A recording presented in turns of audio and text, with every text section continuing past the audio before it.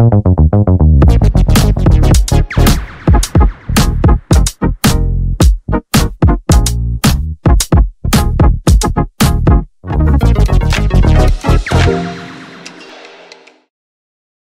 everyone and welcome to the Princess Diana News YouTube channel. Meg's latest move shows she may be very smart and ready for her big break with Harry. I know, I'm going on and on about the same topic, but the reality is becoming more and more clear that Meghan is teasing Harry and doubling down on him in this marriage game. You also talked about this very passionately in my video, the weird signs that prove a broken marriage, but we'll talk about that later in the video because I'm so excited to get this latest update present to you.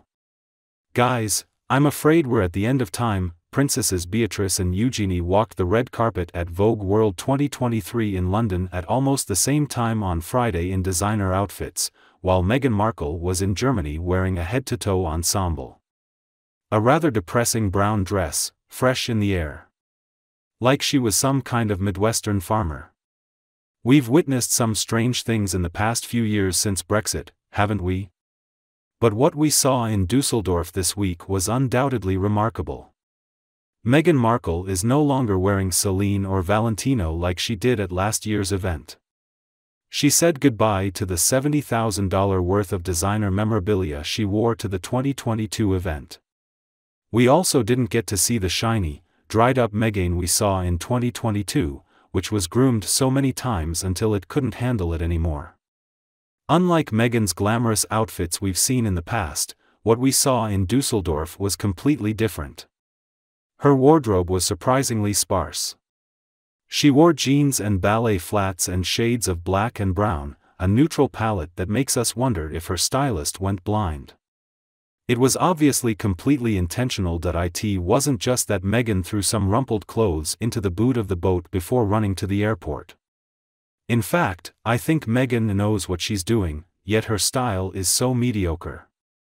Meghan attempted to clean out her wardrobe this week, seemingly ensuring the spotlight and focus remained on the competition and Harry. I can only assume Meghan Markle is doing her best to reassure us that she's not trying to steal the spotlight. As Victoria Ward points out, at the Telegraph assistants were keenly aware of the importance of the value of her wardrobe and were at pains to emphasize that her clothes were vintage or secondhand. Meghan nearly derailed that plan when she wore 1,300 pairs of Hermes sneakers to a gaming event. Well, of course, we haven't discussed the little ring yet. This thing is said to be worth $96,000, but we don't really know where it came from. Now, if you ask me, this is completely unnecessary and I think is the symbolic pinnacle of overcare and overprivilege. Regardless, it's clear that Meghan is trying to stop anyone from attacking her for her expensive clothing choices. Instead, we see Duchess Dumpy, who looks ready to hit them all. However, one big difference from Meghan's attendance at last year's Olympics, where she wore multiple outfits each day, was that the Netflix team who filmed the event for Harry's recently released documentary, The Unbeatable, were also present. This year is a little different. Netflix's two Harry and Meghan series, Heart and Harry and Meghan, premiered not long ago. Both documentaries elicited mixed reactions and opinions. So this time there are no cameras following them and ready to record their concerns. And after a difficult year in which Meghan and Harry's brand has weakened, it seems that someone, somewhere has thought long and hard about where Meghan and Harry can go from here. So I can only assume that Meghan's very conservative participation in the games is part of the carefully planned development of Meghan and Harry's empire that will never exist. I mean, Meghan and Harry have always been together for years. They were the bogos of the royal family. For example, I'm sure many of you remember how Harry surprised everyone in 2019 when he appeared with Meghan at a round table on gender equality with the Queen's Trust and One Young World. Well, it looks like they've switched strategies and now Meghan and Harry are pursuing different careers. It seems that Hollywood fame is still Meghan's main goal. He tried to get close to very important people. People who can influence stock prices or give the green light to very big budget projects. People like Netflix CEO Ted Sarandos and Amazon's Jeff Bezos. And what about his Instagram account? Well, she currently has about 128,000 subscribers. How could we forget about this new business, website, or whatever she has coming soon? They talked about it for a long time and I didn't even want to talk about it anymore. But at least from our perspective, it looks like Harry isn't interested. Maybe he'll end up filming a new Netflix series about conservation in Africa.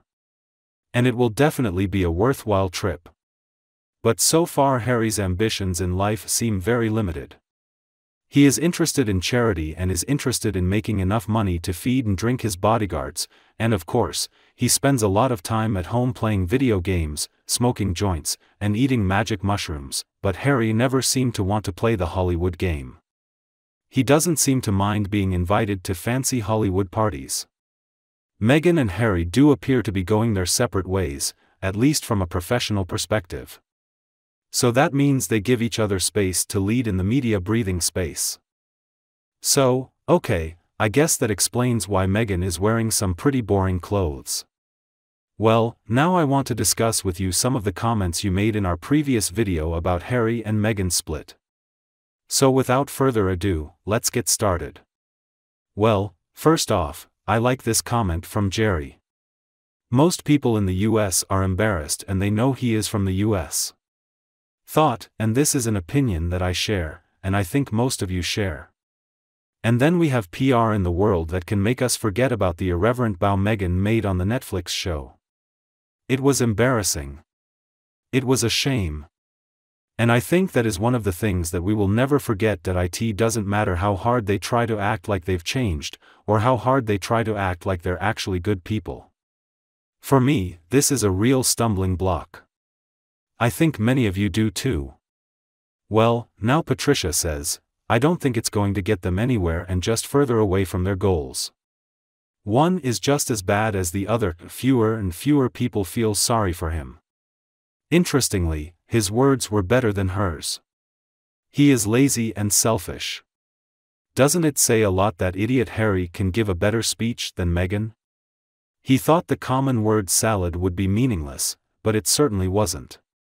Meghan, you should try a little harder. And Susan also shared her thoughts on Meghan and Harry's marriage, saying that the relationship was broken before they got married. It was a fitting wedding for Meghan Markle. She was looking for a wealthy Brit to support her, advance her career and do some important PR. Saw that the foolish prince was available. The last 5 years he proved to the world who and what he was. They are both narcissistic and trying to outdo each other. He was a beginner when he met her, but she taught him well how to lie, cheat, complain, backstab, hurt his family, betray his country, and more. Chapter he does learn quickly. We all knew this marriage wouldn't last. In fact, it melted like a milkshake in a hot car. Susan, this is a great comment. I don't even have anything to add. I mean, you hit the nail on the head with that one. Thank you very much for sharing. Then said the Blue Russian, I will never forget the silly smile on her face after she laughed at the dying queen and looked at Harry like they were joking. Sick. Sick is a good word for them. They were both very worried. I think that's why most of their actions don't make sense to us. Because most of us are actually sane, rational, and normal people. Well, you're probably right. I can't believe I was wrong. Thank you for your comment, Catherine. I also like Ellie's comment. Ellie said, as someone high up said somewhere tonight, whatever decoration she wants you to see, it's a raised hand. It's like she wants you to see how rich she is. The director of Somewhere said so, and it's true. This is real. If you look closely, you can still see the hands she's using. Apparently no one told him that really rich people don't care about showing off their wealth everywhere. Next is Julie's comment.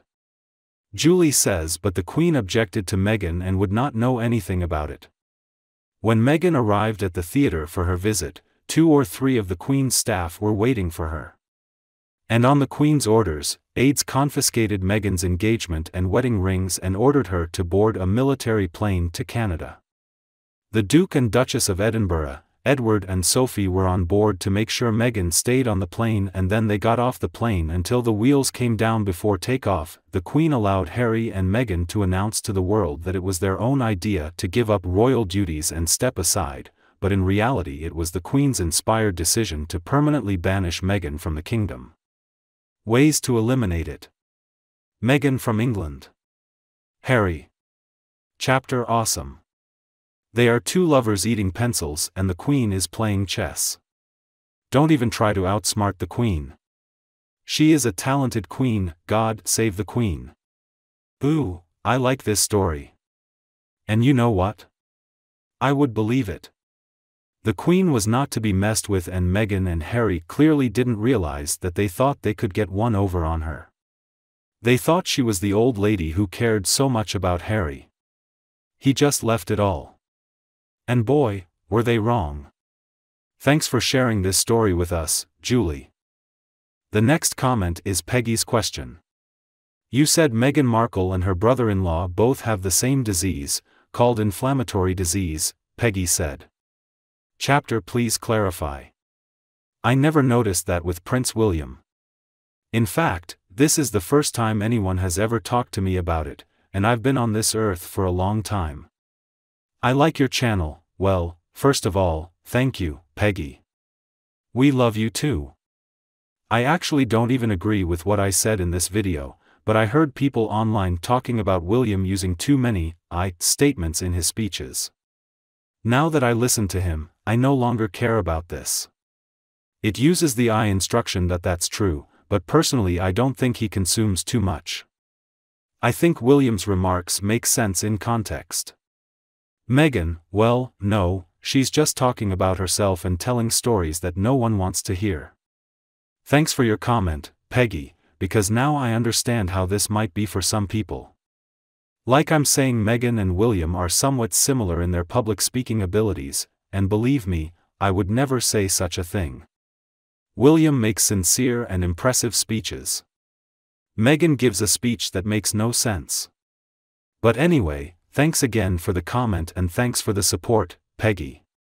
Okay, now back to the updates. So, in the end, we got to look at Meghan's best attempts at stepping back while Harry struggled to wipe the happy smile off his face as he hugged the competition. I'm curious to what extent this new look is an attempt to soften the overly privileged image of her four-figure quilt and her full set of expensive jewelry and diamond rings.